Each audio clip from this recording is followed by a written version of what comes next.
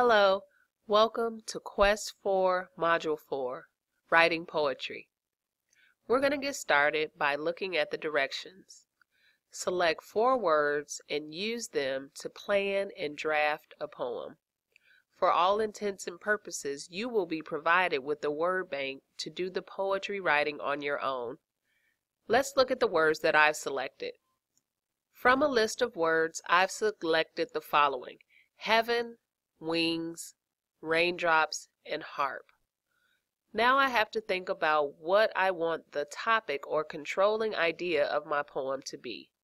Usually when a person writes a poem, they think about a person or a situation.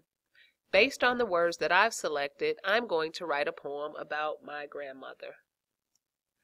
The topic or controlling idea, as I said before, is my grandmother. The situation that I'll focus on is her transition from earth to heaven. The reason why I chose to focus on that particular situation is that it matched the words that are listed above. For example, heaven, wings, harp, and raindrops will be reminiscent of the sadness or the emotion that was felt during that time. Now I'm going to list several words and phrases that I can use to further develop my controlling idea and the situation. In order to think of words, I looked at each of my initial selected words and generated ideas related to those words. So for example, heaven. What part of a person goes to heaven? Their soul. So I wrote her soul. Wings. When a person has wings, I would imagine they would float and glide. So I wrote floating and gliding. Raindrops. Raindrops, when a person is transitioning to heaven, made me think of tears and the washing away of, or the getting rid of, in order to be happy. So I wrote down tears and wash away. Harp made me think of the melody created with music. I was able to identify tambourine as another instrument that would be used in a heavenly celebration. Now I'm ready to create a draft of my poem.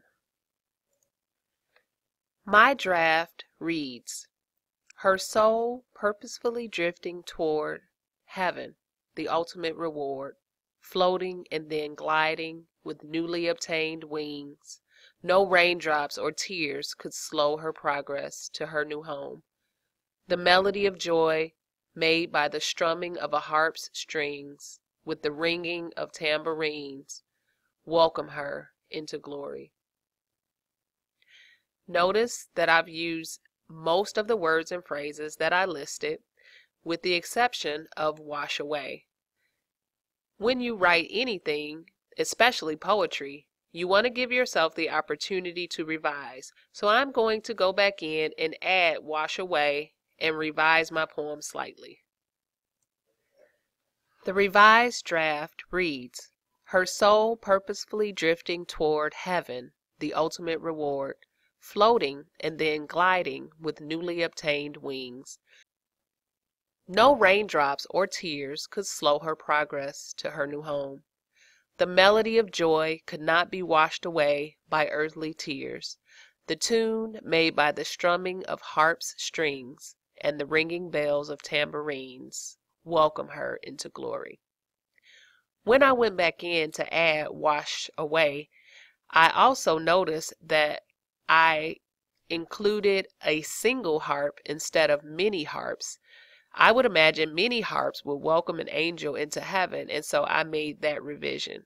Additionally, I added a little more description in terms of earthly tears so that my audience would be reminded of the sadness that was felt, and that would be juxtaposed with the joy that heaven would feel when it received one of its angels.